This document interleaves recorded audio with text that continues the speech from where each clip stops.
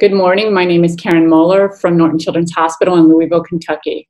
I'll be a co-moderator for our core curriculum session on emergency medicine. Our fourth speaker in today's session is Dr. Vimy Lobo, coming to us from University of Michigan, where he's an assistant professor, and he'll be speaking on dental emergencies. Following that, we'll hear from Dr. John Go about traumatic head and neck emergencies, and he's the director of head and neck imaging at Keck School of Medicine in California. Then Dr. Tanya Roth will speak on non-traumatic head and neck emergencies. She comes to us from Phoenix, Arizona, where she's a senior associate consultant for the Department of Radiology and Otolaryngology at Mayo Clinic. I hope you enjoy your meeting. Welcome to Dentistry in the ER, or Dental Emergencies. My name is Remy Lobo. I'm from the University of Michigan. No disclosures, but I do have some thanks that I want to say. Special thanks to Dr. Ilona Schmalfus for the opportunity to be here, Dr. Mosier and Nick, two great friends from Indiana University, Ed Quigley and Rick Wiggins from the University of Utah, and now where I am, Dr. Srinivasan, whom I work with at the University of Michigan. They're part of the ASH&R family. This is really a family. It's the best society there is because of the people, and of course the content is also great too. It's a really great opportunity to be here, and thank you to you all. And special thanks to Dr. Dan Leatherwood from Indiana, who used to remind me while we were staffing cases, don't forget to look at the teeth. There are two articles I want to draw your attention to. One is from 2012, Teeth, What the Radiologist Should Know. And the other one was last year by Lorio, Dental Emergencies, Practical. These both in radiographics, both excellent reads, and have given me a lot of information for this talk and just for life in general. So let's look at the scope of the problem. There are 330 million residents in the US, over 300 million adults, and you figure each adult has about 32 teeth in the mouth, in each mouth. There are local variations that exist. I know, I will admit to that. There is such a thing as the Meth West. Not everybody has as many teeth as you would expect them to have.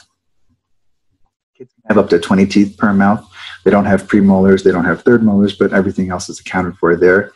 I live in Michigan. A lot of kids play hockey. They play hockey year round, so maybe they don't have all their teeth either. But however you want to do it, there's well over 10 billion teeth in the country, so this is a really important topic, and there's well over 2 million visits to the ER per year. Every night you're working in the ER, you're going to see something that relates to the teeth.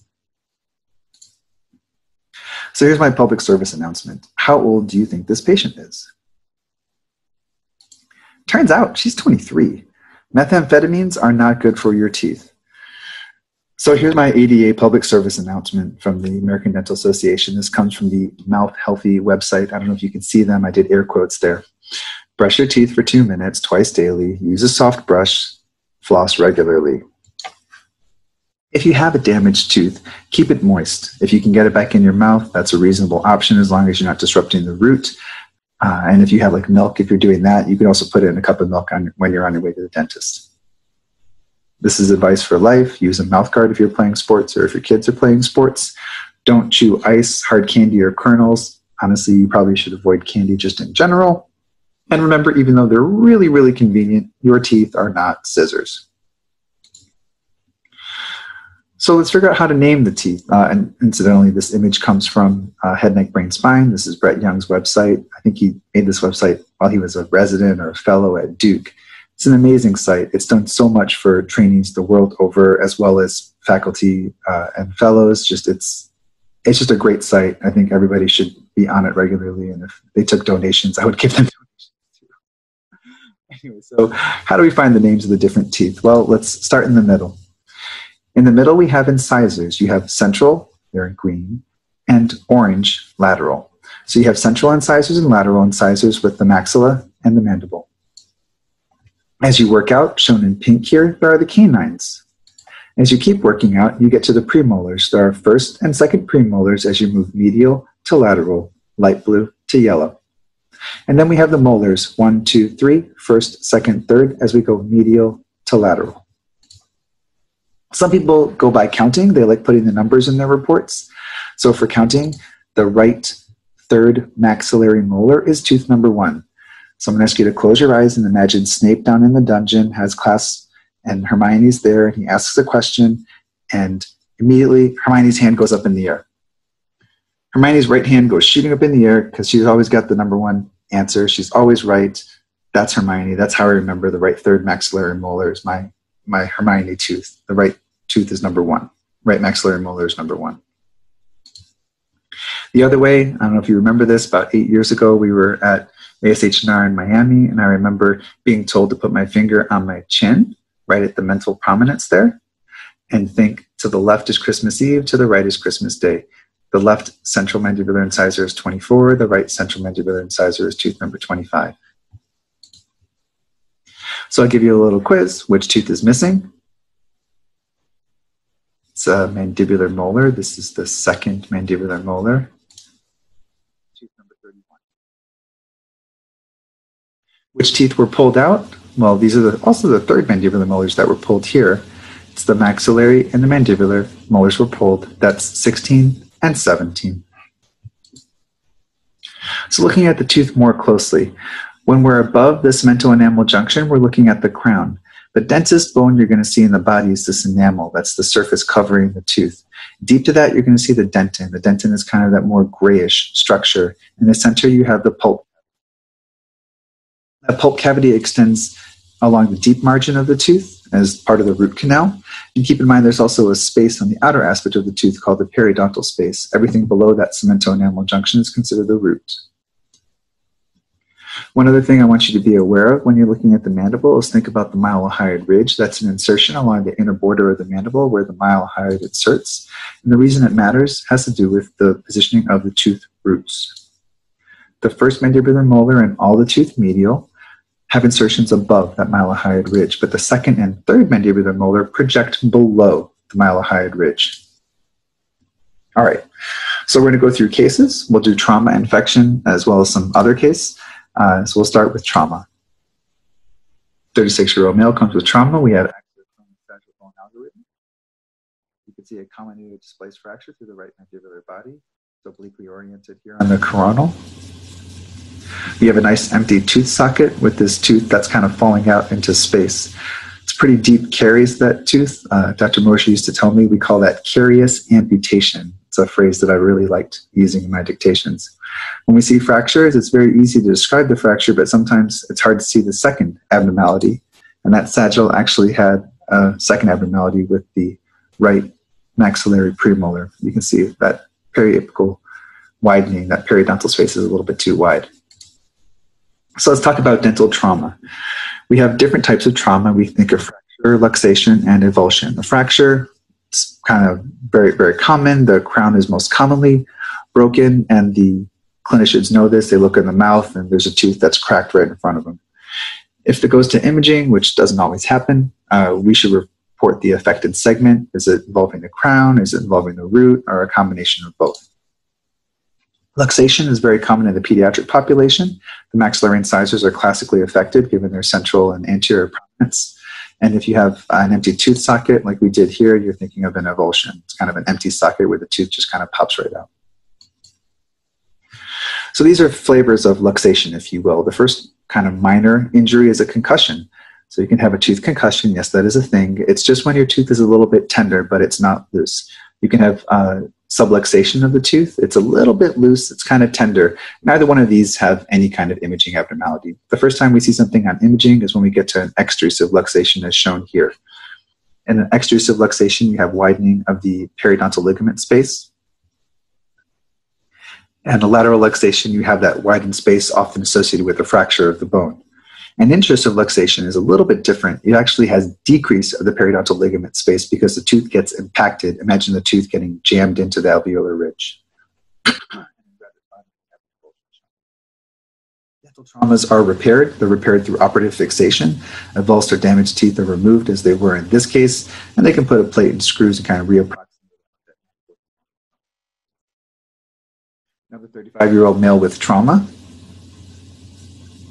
Axial and coronal bone algorithm. This actually was 1 month prior. So I said he had trauma, but he actually didn't have trauma. He came because of a different reason. I'll show that in a moment. This guy was walking around with a broken mandible. You can actually see the callus formation on this inferior border on the coronal. So right at that mental prominence, he's actually already building kind of an obliquely oriented fracture as it runs up between the left central mandibular incisor, that's the number 24, and tooth number 23. And it kind of loops around behind 24 as well. We go a little bit more posteriorly and more superiorly. We can see an additional fracture through the mandible.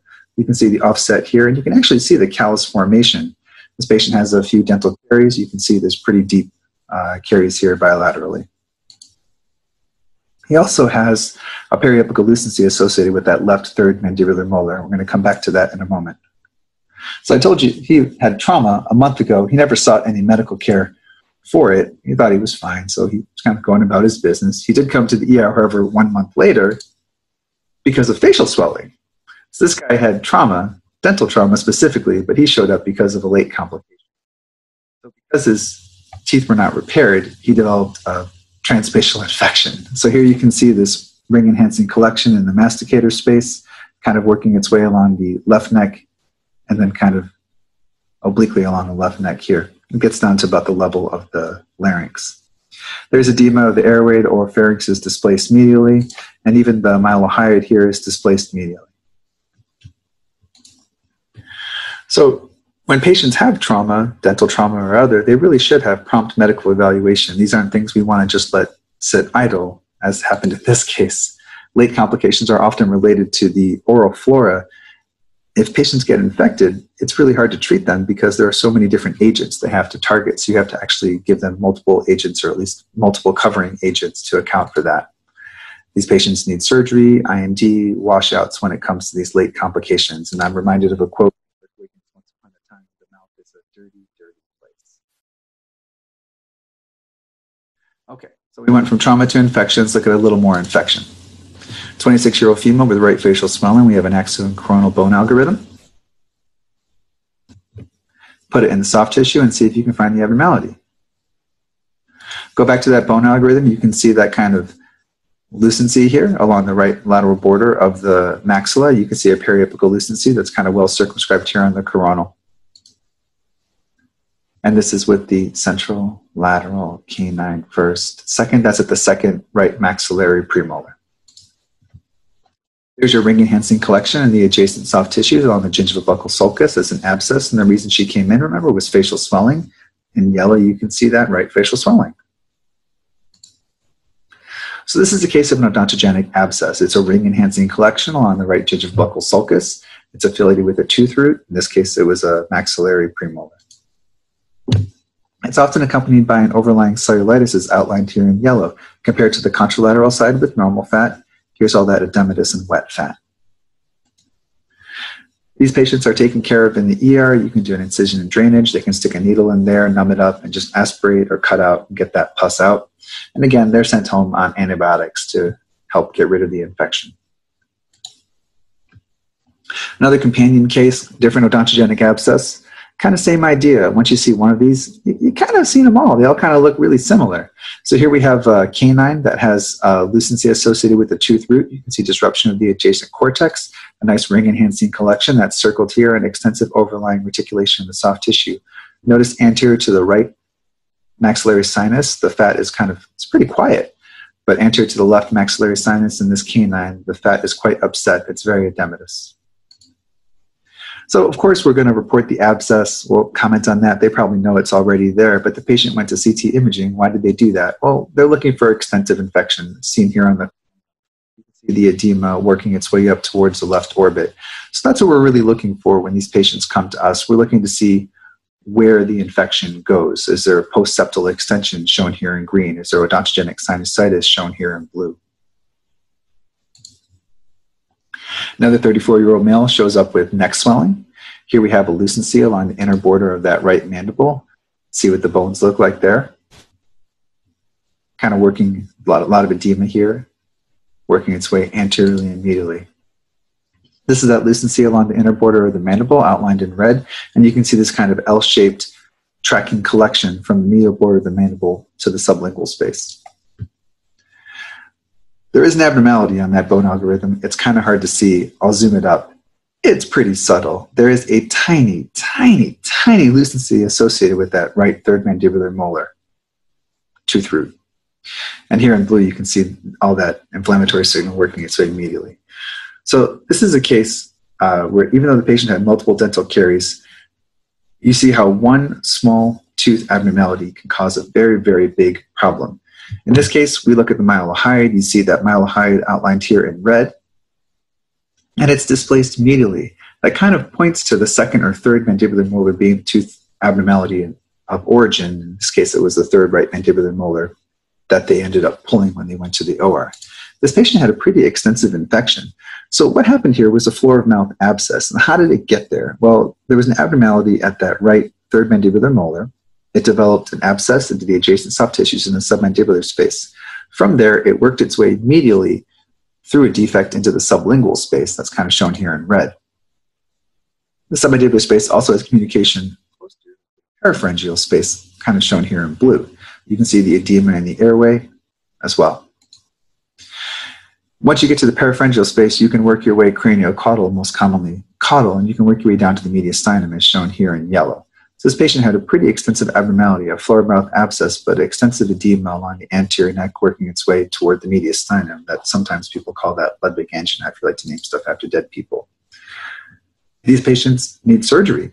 Actually, the most important thing they need is someone to secure their airway. So either ENT or anesthesia has to get a tube in that throat and make sure they don't lose the airway.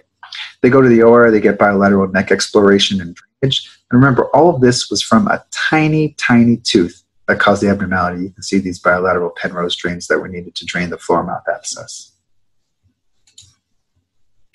Okay, we went through some trauma, we went through some infection. Let's see another case, kind of a post-operative complication. So this is a 68-year-old woman who had recent tooth extraction. She actually had a mandibular resurfacing procedure. You can see how nice that cortex looks now after the surgery. But she came back to the ER because of some facial swelling. You can see this intermediate kind of low attenuating signal on the inner border of the mandible. You can see that the mylohyoid is displaced medially as well. And you can even look in that bone, look in the mandible. You can see the diploic space on the right. You can see fat. Fat's great. Fat's my friend. You look at that left hemimandible and it's all too wet. There's too much soft tissue density inside there, so that bone's way too wet.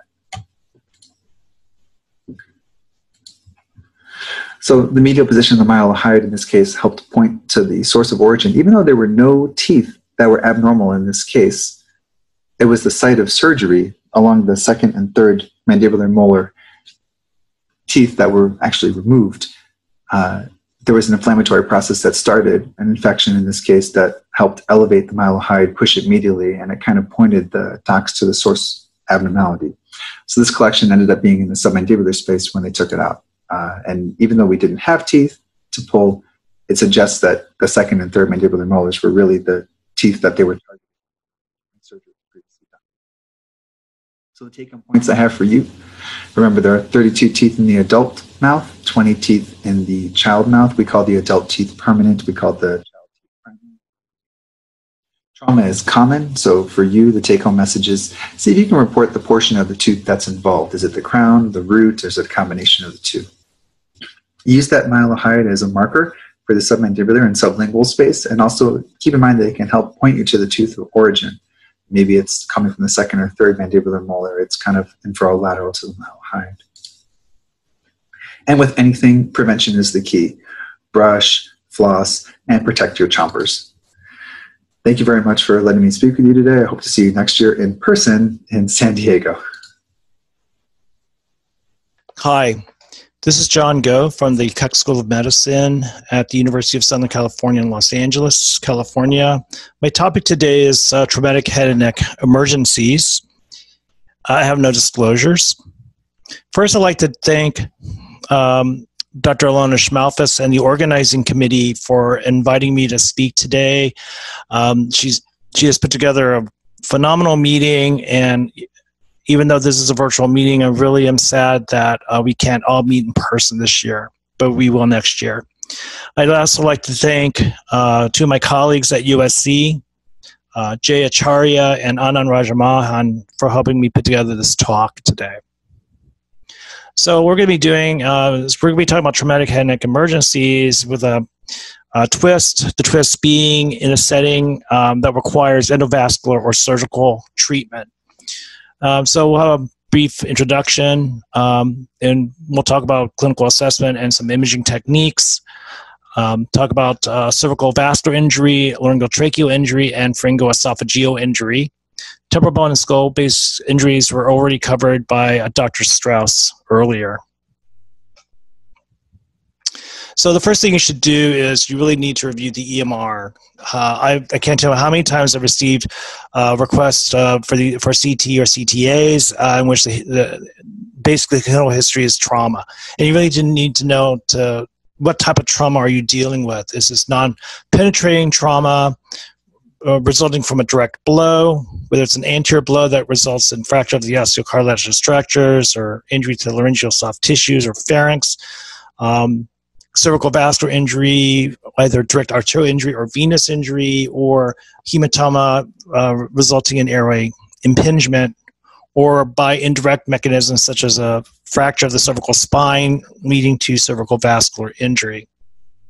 Or is it penetrating trauma? Because 1% of admissions is a penetrating trauma. As we know, penetrating trauma doesn't respect the normal fat planes and necessitates evaluating all structures along this path. In the setting of high-velocity projectiles, such as bullets, the site of injury may be remote due to the resultant shock wave. Our surgical colleagues divides the neck into zonal anatomy when it comes to trauma. 3 zones: zone 1 from the sternal notch to the cricoid cartilage, zone 2 from the cricoid cartilage to the angle of the mandible, and zone 3 injuries from the angle of the mandible to the skull base. As head and neck radiologists, and from the talks that you're going to be getting from our speakers, we can divide the neck, of course, utilizing cervical fascia, both the superficial and deep cervical fascia. The superficial cervical fascia is a connective tissue layer that lies between the dermis and the deep layer of deep cervical fascia and contains platysma, subcutaneous blood vessels, and fat, while the deep cervical fascia subdivides the neck into compartments, as we all know, and that's where all the vital structures actually are. Here's the diagram of the zonal anatomy that's quite often used by our surgical colleagues. Zone 1 going from inferior to superior, zone 1, 2, and 3, as well as in this image showing you examples of both the superficial and the deep cervical fascia. Red is the superficial cervical fascia, which is an investing fascia that really surrounds the neck, but it's really the 3 layers of deep cervical fascia that subdivide and compartmentalize the neck. We can also divide the neck also into a central and lateral neck. The central neck is where the major vital structures, such as the larynx, pharynx, lie, and the lateral neck where the major vessels are situated for the potential for vascular injury. So as part of the clinical assessment, where's the injury to the neck? Is it a central injury in which you can have laryngotracheal or pharyngoesophageal injury, or lateral injury to the neck that can result in cervical vascular injury? There are different means by which you can image the neck. Plain film radiography has been used in the past, where you can see subcutaneous emphysema, foreign body, airway impingement or displacement, or soft tissue swelling. But this really has been supplanted by CT and CT angiography. We can actually see hematomas, the presence of subcutaneous emphysema, and air within the deep spaces or presence of foreign body. CT angiography is used for the depiction of cervical vascular injury. MRI in the emergency room setting can also be used to look for cervical vascular injury, hematoma, or infarcts, and diagnostic angiography in a setting of diagnosis and emergency treatment. There are a number of different criteria that are used to decide whether or not a non-contrast CT or a CT angiogram should be performed. The modified Denver criteria and the Memphis criteria are 2 criteria. You can see risk factors and signs and symptoms here that if you have any of these symptoms, CT angiography of the head and neck should be performed. Due to time constraints, I'll let you peruse this later as you review this talk. With CT, try to use all the modalities available to you on CT, not just the images themselves, but you can also use multiplanar reformats, MIP images. Surface rendering is great, especially in patients who have sustained penetrating trauma and you're trying to determine where the entry and exit wounds are. Here in this patient who sustained a stab wound to the neck, there is a skin abnormality on the right, but sometimes the entry wound can be very small and you don't even know where it is. but if you do a surface rendered display of the neck, for example, you can see, for example, where the entry wound was in this patient on the right side compared to the left. Cervical vascular injury may result in minor injury, and 0.86 to 1.03% of patients have neurologic symptoms from neck injury. But interestingly enough, 53 to 79% of patients are asymptomatic at the time of injury. What are signs of vascular injury? Rapidly expanding hematoma, new onset of Horner syndrome, a new neurological deficit or cranial neuropathy, loss of motor or sensory function, blunt trauma, or ecchymosis at the site of injury. In patients who sustain penetrating trauma, all patients should get a CT angiogram to examine the path of the offending object and looking for vascular injury. So I'd like to provide you with a checklist of how I personally evaluate patients with, who I suspect may have cervical vascular injury. I start from below at the level of the aortic arch and great vessels. And as you follow the vessels superiorly into the neck, there you should see a fat plane which totally encircles the vessel as you go superiorly. Vessels are smooth and round. They narrow as you go from proximal to distal. So any abrupt change in caliber or contour of the vessel should immediately alert you that there may be vascular injury.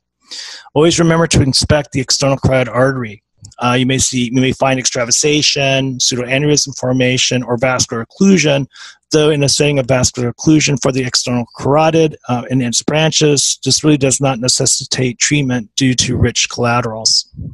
Here's a patient who sustained a stab wound to the left neck. Here you see appears being a collection of contrast separated from the internal carotid artery. This is a hematoma. This is actually a pseudoaneurysm of left internal maxillary artery. We can see it on the coronal images. And then on this angiogram of the external carotid artery, pre-embolization, you can see at the proximal part of the IMAX, this multilobar extravasation of contrast here, and then marked narrowing, which is a dissection of the internal maxillary artery, and here you see coil embolization of that pseudoaneurysm. So with cervical vascular injury, you may see hematoma formation, luminal narrowing, you may see a dissection flap in the setting of vascular dissection, or the vessel itself may taper abruptly due to thrombosis of the false lumen. Pseudoaneurysm formation can happen. This is due to rupture of the vessel, but it's contained by the adventitia of the vessel. You may see frank extravasation contrast, and it can be contained by a surrounding hematoma.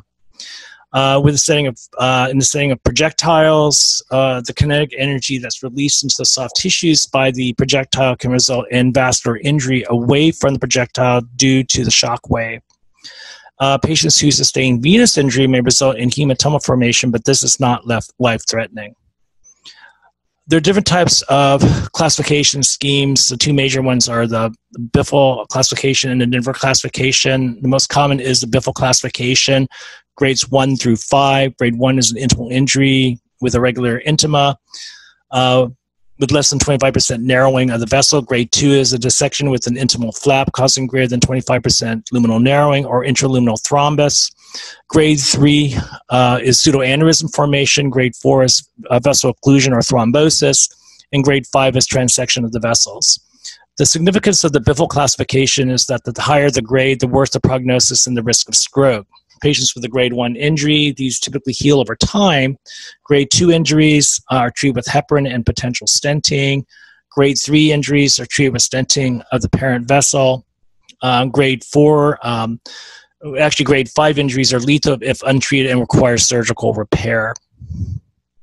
Here's an example of a patient who had a stab wound to the neck. Wasn't realized the patient actually had a pseudoaneurysm. This is a thrombosed pseudoaneurysm with wall calcification. You can see it rising from the internal carotid artery here in both the axial and coronal images, sagittal images, excuse me. Here's an example of vertebral artery transection. This would be a Biffle grade 5. Here you see in the early to mid arterial phase of this aortogram, there's attenuation of the vertebral artery. We see as we go through the angiogram, there's extravasation of contrast and no distal flow. This is a transection of the vertebral artery that was embolized. Laryngotracheal injury occurs in 1 to 7% of penetrating trauma to the neck. There's indirect or direct blows to the larynx. Indirect blow can result in compression due to a hematoma formation. You can have an intramural hematoma that causes luminal narrowing of the larynx. Direct blow can result in fracture of the hyoid bone or cartilaginous structures. Here's a picture of just the osteocartilaginous structures of the larynx. You'll get lectures on this later when in the larynx session. Here's the hyoid bone, the epiglottis, thyroid cartilage, cricoid, and arytenoids. Notice that the arytenoids sit along the superior aspect of the posterior arch of the cricoid and are directed superiorly. So patients can get laryngiohematomas related to blunt trauma. Here's a patient. You can see a hematoma at the level of the supraglottis on the left side. You can see there's mineralization of the supraglottis with mild luminal narrowing extending to the posterior wall of the larynx.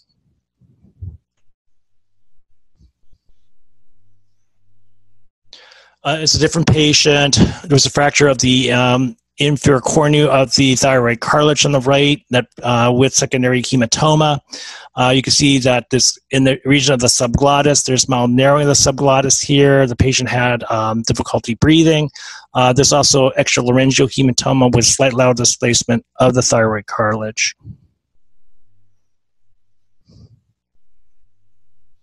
Hyoid bone fractures as an isolated event are extremely rare.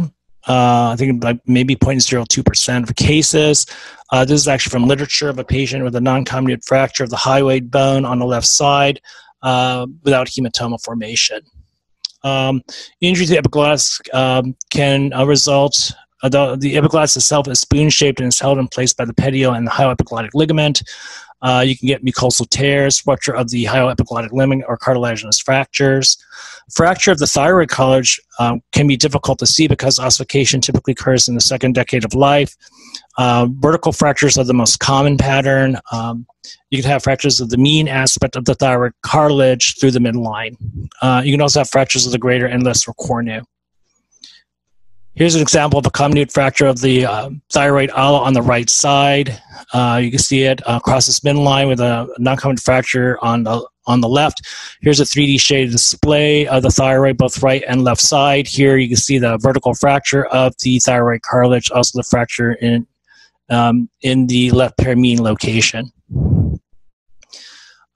Injury at the cricoarytenoid joint typically is going to be subluxation or dislocation of the cricoarytenoid at the level of the cricoarytenoid joint.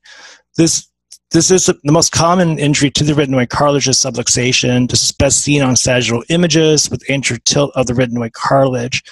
On axial images, you will have loss of isomerism of the bilateral cricoarytenoid joint. These are symmetrical joints. They move in unison and symmetrically. So if the cricoarytenoid joint appears to be asymmetric, you may be dealing with arytenoid subluxation or dislocation. The affected site is going to cause asymmetric appearance of the true vocal fold, and this will cause laxity of the epiglottic fold. Here's an example of a patient who sustained a blow to the larynx and had dysphonia.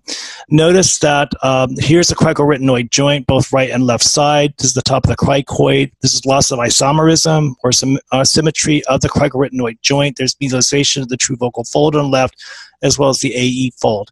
This used to be a hard diagnosis to make, but it's much easier on axial images, but much easier now to see on sagittal images. Here's both the right parasagittal and left parasagittal image. This is the normal arytenoid on the right, and it's oriented superiorly from the posterior arch of the cricoid at the cricoarytenoid joint. Notice on the left side, anterior displacement and slight anterior tilt of the arytenoid on the left. This is an example of arytenoid subluxation on the left side. Cricoid injury. The cricoid cartilage is the only complete ring in the laryngotracheal tree. Fractures of the cricoid typically occur in more than one place. The lumen may collapse due to the fracture, and any mucosal thickening in the subglottic region is considered abnormal. Here's an example of a non-comminuted fracture of the cricoid ring on the right side. You can see that there is actually a subglottic hematoma causing mild narrowing. Laryngotracheal separation is the worst type of injury, though you can have perforations of the larynx with extensive subcutaneous emphysema. With laryngotracheal separation, you have injury of the cricothyroid membrane, which may be partial or complete. You can have a significant amount of subcutaneous emphysema around the larynx and visceral space. Laryngotracheal separation is usually fatal unless an airway is established at the time of injury. And this usually does not occur as an isolated event. You may have associated cartilaginous injury or carotid injury. You may have inferior displacement of the trachea at the site of complete tear or superior migration of the highway bone relative to the lower margin of the mandible. There is a classification scheme for laryngotracheal injury. It's the Schaefer-Furman classification, groups from 0 to 5. It actually gets worse. Again, due to time constraints, you guys can review this later. I'll just give you an example of laryngeal tears. Here's an example of a patient who had a blow to the larynx, significant amount of subcutaneous emphysema in the visceral space, lots of air around the larynx here. And on the AP view, this is an anterior view. The tear was found to be in a right anterior location, but this anterior extension of air directly in communication with the larynx. This is an example of a laryngeal tear. Here's a different patient, laryngeal injury, which was related to a thyroid cartilage fracture on the left side, but you can see the significant amount of subcutaneous emphysema extending up into the upper neck on the left, and this was due to the thyroid cartilage fracture. Pharyngoesophageal injury is due to penetrating trauma. It occurs in up to 0.9 to 6.6% of cases. Like laryngotracheal injury, you may see pharyngoesophageal, you may see subcutaneous emphysema within the deep spaces of the neck. And so you want to determine the trajectory to determine the site of injury. You can have mural or extrinsic hematomas. And if you suspect pharyngoesophageal injury, this should trigger a swallowing study if endoscopy not performed. In a setting of endoscopy, sensitivity is between 50 and 60% with specificity of 100%. However, not all perforations will demonstrate subcutaneous emphysema. Here's a patient with a hypopharyngeal perforation. You can see at the level of the aeroglottic fold and piriform sinus, very extensive wall thickening. There's a hematoma in the AE fold with subcutaneous emphysema. This patient did get a swallowing study, and the patient had a hypopharyngeal perforation at the level of the piriform sinus on the left side. Here's a different patient, had a pharyngeal injury. This patient was taken to surgery. This is a drain. However, you can see extensive edema in the oropharyngeal wall on the right side, and this is packing in the oral pharynx. And this air actually represents the perforation. And this shows you just the amount of edema associated with the oropharyngeal wall, laterally and medial to the mandible. So in conclusion, review different types of traumatic head and neck injuries which you may encounter, which would require endovascular or surgical treatment. You should try to determine the type of injury the patient sustained, the mechanism of the injury, in the setting of penetrating trauma, ascertain the path of injury within the neck, and be wary of remote injury, especially in the setting of ballistic injury to the neck. Again, I'd like to thank the organizers for giving this talk. Have a nice meeting. I'd like to thank Alona for the invitation to speak today on non-traumatic head and neck emergencies. So in the next 20 minutes, we'll review the appropriate imaging evaluation of patients presenting with acute head and neck symptoms and do a case-based review of the imaging features and complications of common head and neck emergencies. Patients presenting to the ER with head and neck complaints present with symptoms including facial pain and headaches, orbital swelling, neck pain and swelling, odynophagia, dysphagia, otalgia, and hemoptysis. Overwhelmingly, the majority of their symptoms are related to infectious or inflammatory processes, with a minority related to tumor. CT, consequently, is the best first-line study of choice in assessing these patients usually. It's helpful to fully characterize the full extent of infectious and inflammatory processes, which oftentimes extend to the intracranial compartment, the orbit, and the adjacent thorax. It's useful to characterize drainable fluid collections and characterize vascular complications. So with that in mind, let's do a case-based review. We'll start out with patients complaining of otalgia. So this was an 8-year-old boy with otalgia and fever. And here we can see there's opacification of the right middle ear cavity and mastoid air cells. In the clinical history, it's consistent with otomastoiditis, which typically doesn't require imaging unless the patient is toxic, as this child was. And here we can see there's an adjacent mature rim-enhancing right temporal lobe abscess with surrounding vasogenic edema. It has a characteristic appearance on MR with restricted diffusion and a thick rind of peripheral enhancement with associated early dilatation of the adjacent right temporal horn.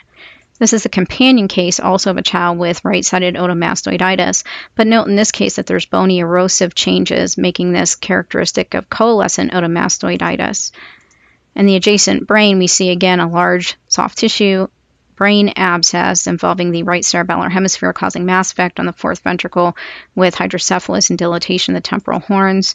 On MRI, it has a characteristic appearance again of abscess with restricted diffusion and a thick rind of peripheral enhancement. It's localized acidosis that results in osteoclastic resorption, leading to coalescent otomastoiditis. In this patient with coalescent otomastoiditis, we see erosive changes of the mastoid septi and of the sigmoid plate. When we look intracranially, we can see that there's an adjacent epidural abscess displacing the adjacent sigmoid sinus, and that there's also a large adjacent subperiosteal abscess superficial to the temporal bone. The coronal image nicely characterizes the epidural abscess, elevating the adjacent sigmoid sinus, which is thrombosed when we compare it to the normally enhancing right side. In this patient with otalgia and a history of diabetes, note that the right middle ear cavity is well aerated, but we see abnormal soft tissue thickening along the external auditory canal with an area of ulceration also seen within the cartilaginous portion of the EAC, and extending to erode the underlying bony portion as well as the mastoid. And these classic bony erosive changes in the setting of this clinical history is characteristic of malignant otitis externa, commonly occurring in diabetic or immunosuppressed patients with a differential including cholesteatoma and squamous cell cancer, and the clinical history helping to differentiate these. Moving on to patients with facial pain. Here we have a patient presenting with right-sided facial pain, and we see a large subperiosteal abscess surrounding the right maxilla. Dr. Lobo covered dental infections, but it's just important to remind you that a lot of times patients with facial cellulitis have a dental etiology. Here we can see a subtle periapical abscess of the right maxillary central incisor that's the cause, and these are often best seen in the sagittal images on CT.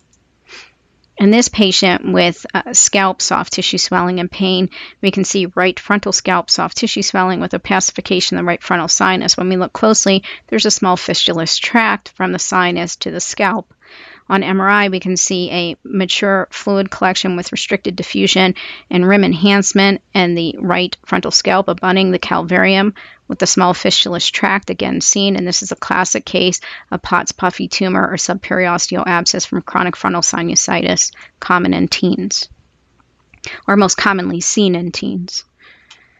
This is a companion case of a patient with right frontal sinusitis and overlying scalp soft tissue thickening, but this patient also had symptoms of right eye swelling and headache, and here we can see an adjacent right frontal epidural abscess as well as a large abscess in the superior right orbit extending retrobulbar with right-sided proptosis and hypoglobus. The MRI nicely characterizes associated pachymeningeal enhancement, indicating a component of meningitis in addition to the epidural abscess and the intraorbital abscess. So paranasal sinus disease can result in orbital abscesses and intracranial infection. And this patient with a history of facial pain and congestion and a history of transplant, note that there's left maxillary sinus opacification. It's always important to clearly look at the surrounding soft tissue planes carefully, and here we can see stranding in the left retroantral fat compared to the right side. And this feature should make you worry about invasive fungal sinusitis. On the MRI, we confirm fungal elements that are T2 intermediate and the left maxillary sinus, as well as necrosis of the turbinate, which lacks enhancement compared to the normal right side, and marked phlegmon in the left masticator space. So a nice case of invasive fungal sinusitis. There's also perineural enhancement along left V3, which you can see with invasive fungal disease. This is a companion case of invasive fungal sinusitis involving the sphenoid and a patient with a history of rheumatoid and vision changes. When we look closely at the superior orbital fissure, we can see the fat demonstrates stranding compared to the normal left side. We can see contents from the sphenoid extending adjacent to the clinoid right ICA. On MRI, we can see enhancement in the right supraorbital fissure, including enhancement of the wall, the right clinoid ICA, in this patient with invasive fungal disease. Unfortunately, the carotid occluded with reconstitution of the supraclinoid via collaterals, and the patient suffered from border zone infarcts. So remember, invasive fungal sinusitis occurs in immunocompromised patients, can result in areas of soft tissue infiltration and loss of contrast enhancement, as we see in the turbinates here, and can extend to the intracranial and intraorbital compartments. In this patient with facial pain and swelling, we see hyperenhancement of the right parotid gland with thickening of the distal right Stensen's duct without a discrete calculus, and note thickening of the right platysma muscle with surrounding adjacent stranding. The platysma muscle is always thickened in patients with parotitis, even when it's subtle. This is a case of classic acute acalculous parotitis. In this companion case, we have a 91-year-old patient with, again, features of right parotitis, but in this case, there's frank abscess formation within the right parotid gland with a large calculus obstructing the distal right Stensen's duct, nicely seen on the bone windows and also seen here on a coronal. This was able to be delivered via a transoral incision, after which a large amount of pus was expressed from the right Stensen's duct. Moving on to patients with neck swelling. Here we have a 23-year-old patient with a history of IV drug abuse who presented with left neck swelling, and we see abnormal soft tissue emphysema in the left masticator space with marked stranding of the soft tissue planes and areas of untreated dental caries. On these coronal reformats, we can see numerous bilateral rim-enhancing neck abscesses with thickening of the deep and superficial soft tissue planes in this patient with necrotizing fasciitis, oftentimes polymicrobial due to an odontogenic source, typically in immunocompromised patients. In this 27-year-old presenting with left-sided neck pain and swelling, we can see central low attenuation and enlarged left level 2 lymph nodes. When we evaluate the soft tissue planes carefully, we can see areas of stranding of the fat planes, indicating this is an infectious or inflammatory process, and this represents suppurative lymphadenitis in this patient with a history of chronic granulomatous disease. In this companion case of a 28-year-old presenting with right-sided neck swelling, we again see abnormal level 2 lymph nodes, in this case partially matted in appearance and with areas of central low attenuation, but with a lack of surrounding inflammatory changes. And this was a case of tuberculous lymphadenitis, which can be characterized by central caseation. You may see matting of lymph nodes, and oftentimes it lacks substantial inflammatory changes. There's no way to distinguish this from malignancy, and it requires soft tissue sampling, as was performed in this case. And this patient who presented with neck swelling, they required emergent intubation to secure their airway in the ER. Here we can see marked thickening of the submandibular soft tissues. CT confirms phlegmon within the anterior floor mouth, with abscess formation extending into the submandibular space and into the anterior neck and anterior superior mediastinum. And this patient with a history of Ludwig's angina, which is floor of mouth cellulitis, covered by Dr. Lobo. CT is important to fully characterize the full extent of any soft tissue abscesses that can be drained, and realize that this surgery can be quite extensive and morbid. Moving on to patients with symptoms of dysphagia and odynophagia. Odynophagia represents pain with swallowing and can be due to inflammatory or infectious processes typically, whereas dysphagia represents difficulty swallowing, which can be functional or structural. Functional causes include neurologic disorders, including stroke in the acute setting. Various structural causes in the neck can mechanically result in dysphagia, and we'll focus more on those since this is a lecture on acute head and neck emergencies. Contrast-enhanced CT is again the first-line study of choice in the ER, with fluoroscopic studies being complementary.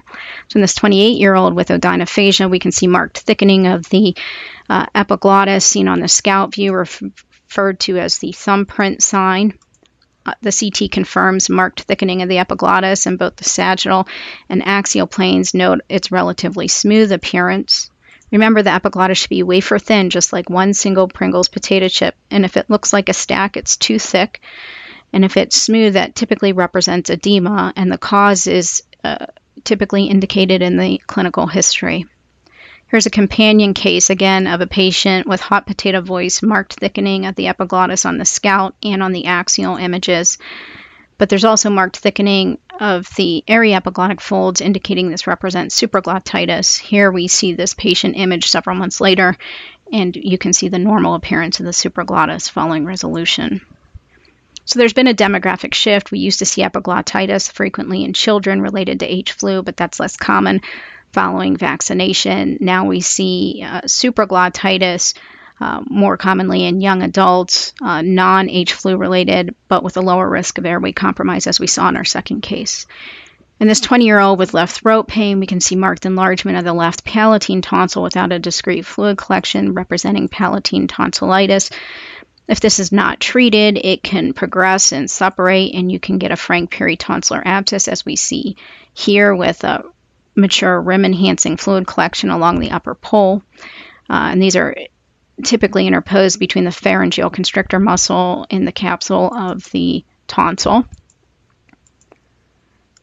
Here's another companion case of a left peritonsillar abscess, but in this case, the abscess has ruptured into the adjacent parapharyngeal space and extended caudally to the level of the thyroid cartilage. And once it's extended to adjacent neck, soft tissue planes like this would require an anterior neck approach to drain these more caudal fluid collections. And this patient who presented with oropharyngeal pain and had symptoms of oropharyngeal infection, we can see features of left tonsillitis, but also note that there is thrombosis of the ipsilateral left internal jugular vein in this patient who was acutely ill and required airway intubation, or required intubation for sepsis. In the neck, we can see there's thrombosis of the facial veins, and ipsilateral intracranially cavernous sinus thrombosis was seen as well. On the chest CT images, you can see areas of peripheral pulmonary infarction with large pleural effusions, and this is a case of Lemierre syndrome, which represents septic thrombophlebitis of the internal jugular vein associated with oropharyngeal infection, leading to septic pulmonary emboli and disseminated abscesses. This patient eventually recovered. This is here to just demonstrate the normal appearance of retropharyngeal lymph nodes, which can be prominent in young patients. Similarly, the adenoid tissue can be relatively prominent in young patients. When you have pharyngitis, this can drain to retropharyngeal lymph nodes. So in this patient who had left-sided throat pain, you can see some thickening of the pharyngeal mucosa and the left fossa of Rosemuller draining to this retropharyngeal lymph node that shows central low attenuation consistent with suppurative lymphadenitis. Note that the lymph node capsule is intact. This is important to recognize as suppurative lymphadenitis and not a retropharyngeal abscess, because it can be treated non-operatively with aggressive antibiotic therapy. If this goes on to not be treated and ruptures, then you get frank retropharyngeal abscess formation, as we see in this case, which can result in mass effect on the airway, and this would require surgical drainage. Remember on imaging that we cannot distinguish the retropharyngeal space from the danger space, and that the danger space communicates with the upper thorax. As a result, when we see fluid collections appearing in the retropharyngeal space, it's important to interrogate the upper chest to make sure we do not see extension. So here's an example of a fluid collection that appears to be in the retropharyngeal space with peripheral enhancement in this patient with a history of head and neck cancer who came in acutely ill. But here, when we look in the superior mediastinum, we can see that the fluid collection extends into the posterior superior mediastinum and includes involvement of abscess in the danger space. And this 42-year-old with odynophagia, neck pain, and stiffness, note this large retropharyngeal fluid collection. But when we look in the axial images, we see a lack of peripheral rim enhancement, as we saw in the prior examples of retropharyngeal abscess. It's important to recognize this lack of enhancement. When we look at the C1-2 level, we see amorphous calcification adjacent to the anterior C1 arch. It's a classic case of calcific tendinitis of the longus coli capitis complex due to hydroxyapatite deposition. And these fluid collections are typically non-enhancing but will be incredibly painful. Important to distinguish this from a retropharyngeal abscess because it is self-limited, responds to non-steroidals, and is non-surgical. Moving on briefly to discuss food impaction. Here we had a patient who choked while eating. We can see an air fluid level. Here we can see the air fluid level just above the food, which appears as soft tissue attenuation intermixed with gas. And this is an impacted piece of steak. These always impact near the esophageal verge, near the thoracic inlet. Here we have two different foreign bodies that were aspirated. The upper one representing a chicken bone and the second one representing a sewing needle and a tailor who aspirated it. So again, remember CT is helpful. These oftentimes are lodged at the esophageal verge. They can be difficult to see endoscopically, so CT helps. If you do an esophagram, it should be water soluble. And lastly, remember sometimes patients presenting with odynophagia are presenting with head and neck cancer, which can sometimes be advanced as it occurs in at-risk populations. So here we have a large posterior oropharyngeal wall and hypopharyngeal wall tumor with areas of extrapharyngeal extension and necrotic lymphadenopathy that can contribute to dysphagia. This brings us to our last topic, which is the post-treatment neck, which can be difficult to evaluate because of the extensive post-treatment changes, and these patients can be at risk for unique complications, including infection and carotid blowout. So here we have one patient with a history of a flap reconstruction as well as radiation for head and neck cancer, and we can see a small ulcer along the posterior pharyngeal wall. And on the CT, we can see again that this ulcer extends into the retropharyngeal and prevertebral space. We can see that there's marked destructive changes about the C3-4 and C4-5 disc spaces, consistent with discitis, osteomyelitis with epidural phlegma and compressing the cervical cord. And those features, again, the esophagram is complementary, showing the posterior oropharyngeal wall ulcer. And here you can see the small fistulous tract extending to the prevertebral space and to the cervical disc spaces. And the MRI nicely characterizes the epidural abscess associated with the discitis, osteomyelitis compressing the cervical cord. Here is a companion case of a patient, again, with head and neck cancer, destructive changes at the C2-3 disc space. The ulcer along the posterior pharyngeal wall is subtle. And on the MRI, you can see marrow signal changes at C2-3 indicating discitis. And then you can see nicely the fistulous tract extending from the ulcer along the posterior pharyngeal wall to the C2-3 disc space. And this is our last case of a patient with a history of a left faucial tonsil cancer treated non-operatively that developed an ulcer along the left lateral pharyngeal wall and came in with hemoptysis. And here we can see a frank pseudoaneurysm of the left external carotid artery confirmed at angiography with active extravasation that was treated interventionally. And so that brings us to the end. In conclusion, many patients presenting with acute head and neck emergencies are presenting with infectious or inflammatory processes, and CT is the first study of choice to help characterize fluid collections, vascular complications, bony erosive changes, and intracranial complications. And remember that sometimes the signs of acute inflammation in the neck can be subtle and may just simply be subtle stranding or thickening of the soft tissue planes. So remember to train your eye to look for subtle soft tissue infiltration, both in the facial soft tissues and within the masticator space, retrobulbar soft tissues, and superior orbital fissure. And that brings us to the end. Thank you for the invitation to speak. And if you are ever in Arizona, please look me up.